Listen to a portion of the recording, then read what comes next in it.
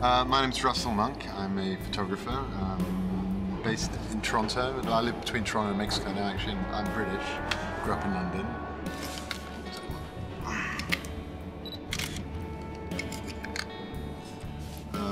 Right now we're in Switzerland, and I came over to Europe for about 3 weeks. That was my plan, come for 3 weeks to really just ride around on the trains and take some photographs. A working holiday. I've always loved trains. I used to do it when I was a teenager, do around Europe. I love taking trains.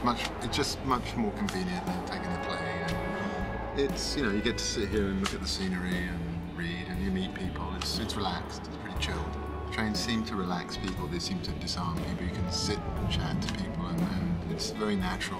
Airports are just such, they're a big hassle these days. By the time you get there, check your baggage and clear customs. And if you're a photographer, you have all your equipment, and then you've got film issues. It's just really not as convenient as taking the train. You can sit on a train and just let your mind wander and look out and just sort of basically fantasize and dream. And there's something very romantic about trains as well, that, in a way that planes aren't, or taking the bus.